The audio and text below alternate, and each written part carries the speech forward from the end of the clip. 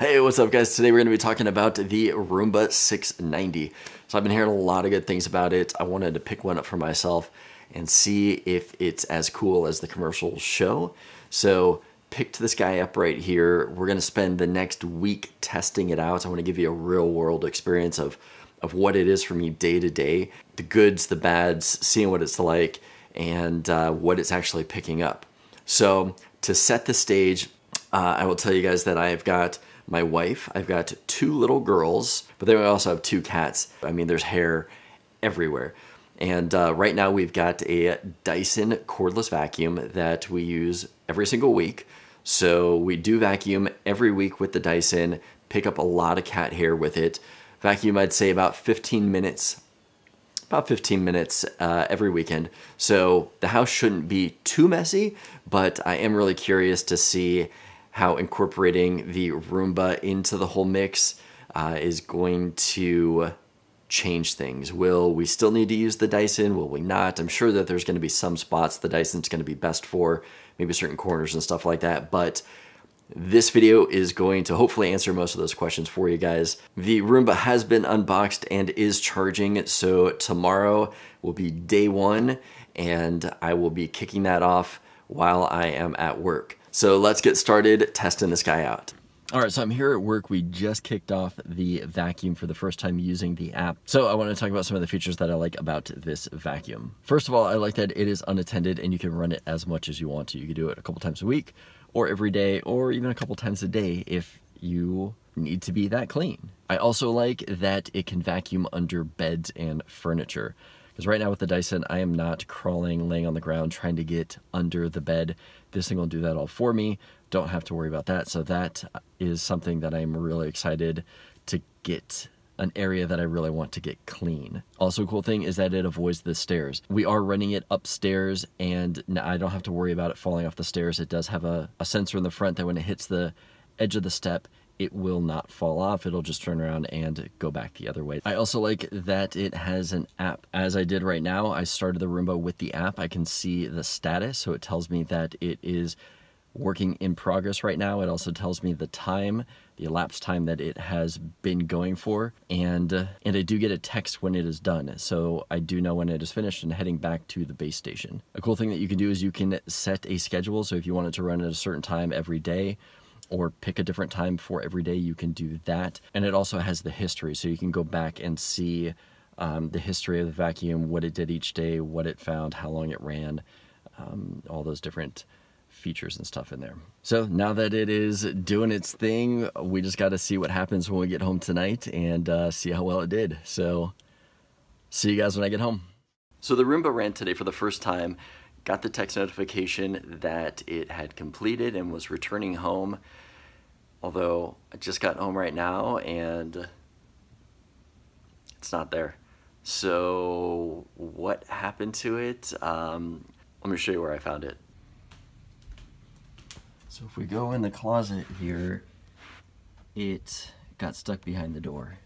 So now we know we need to keep the closets closed, but let's open it up and see what this guy got. All right, so this is what came out of day 1. This is all, well, for the most part, all cat hair. And this is what we got day 1 with the new Roomba vacuum cleaner here.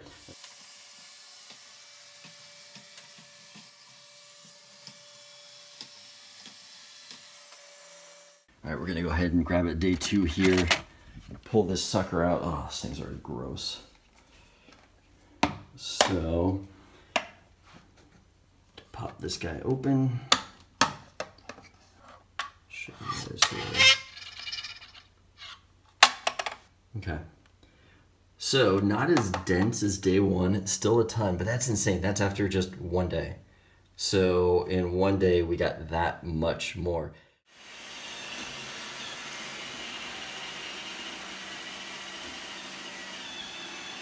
All right, day 3 is complete. Let's pop this guy out. Take it downstairs and see what we got. Geez, that's just after another day. All right, so we have it out here. Not allowed to do this in a house anymore. Wow, that is the next day. So I mean, obviously they're getting less and less dense, but Where's all this hair coming from? Jeez.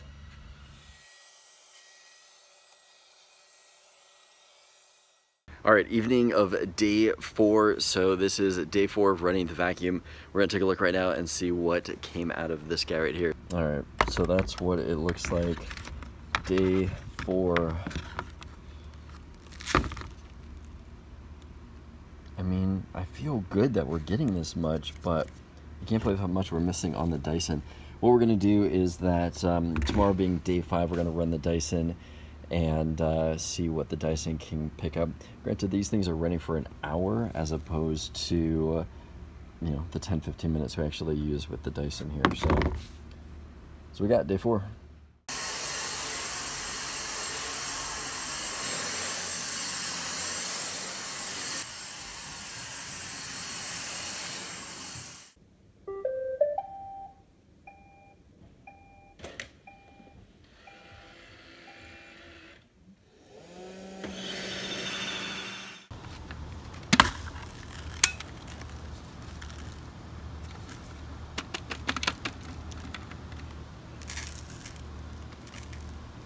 Wow, so this is the same day. I ran this and got all of that with the Dyson.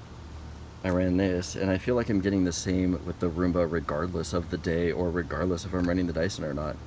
I think the conclusion is we need to get rid of these cats. So typically I've been running the Roomba while I am at work during the day, but today I kicked it off when I got home and we were eating dinner, and I got the text that it was finally finished and it was returning to home. So I thought I'd check it out, watch it return to home, see what happens. And as I'm sitting here in our bedroom with it about to return the home, it's sitting right here in the hallway behind me in the doorway, bouncing around, about to get into our room. It turns around, goes the opposite way, and has been stuck in my daughter's room for the last 5 minutes while it's flashing low on battery. So I don't know. I mean, watching this thing is so frustrating. It drives me crazy because I think, oh, return to home, go right home. Oh, I hear it. Is it actually coming out of the room? Oh, I see it. There. We'll see if it makes it in here. I mean, it's been going forever. A bit of advice, don't watch it. Just don't. I was so much better off when this thing just did its thing while I was at work, and I would come home, it'd be sitting here in its cradle charging, good to go. Now that I'm watching this thing, this is the dumbest vacuum I've ever used. All right, let's go find this thing. So it went all through that room, died right here, spent a lot of time in here. Hopefully it was vacuuming while it was roaming around. Went back into this room, like I said. So let's bring this. Got all the hair down here that needs to be cleaned out. So something to keep in mind too is that with all the hair, you need to make sure. Oh, let's see if we can get this in the light. So all right down in here is full of hair, and here needs to be cleaned out, and then all of this in here, you need to make sure that we're maintaining those parts. I wonder how hard. Oh. Oh. Well, that's not too bad. I guess it just pops right out. Oh, gross. Ugh. All right, we got everything cleaned out of here and everything put back. This is everything that came out of just the rollers. Ugh. Still got to empty out that guy too. All right, I think we all get the idea of what it's looking like upstairs.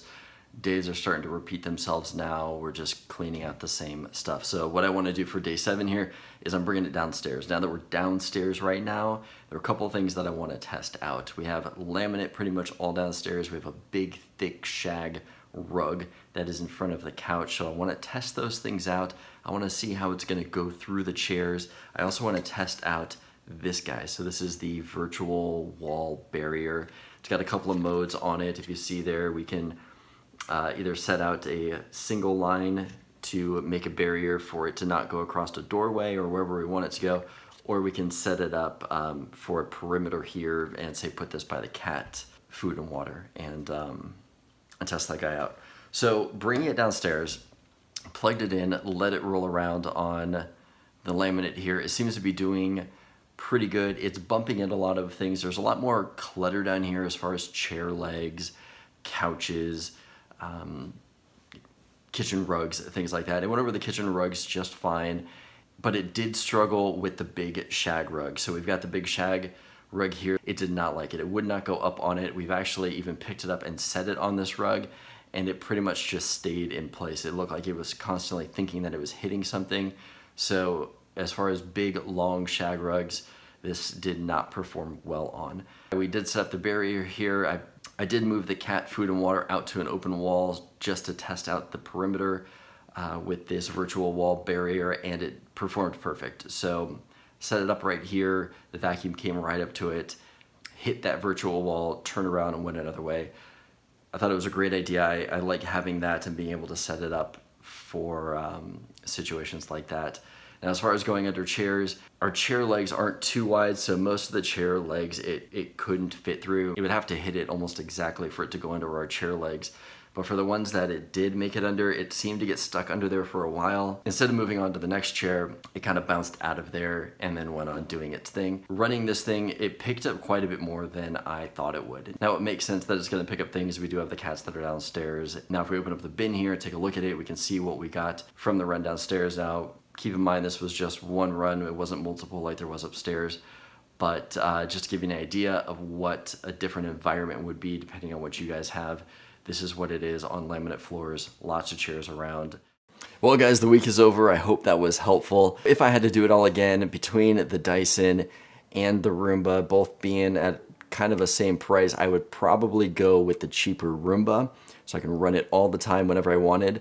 However, the Roomba doesn't get everything, so I would probably pick up a cheap Kenmore vacuum so I can do the stairs, get corners, take out the hose, use it here and there. But I love the fact that I can run this thing whenever I want to. It will let me know when the bin is full, shoot me a text, I can turn it on and off whenever I want to. Those are just some great features to have.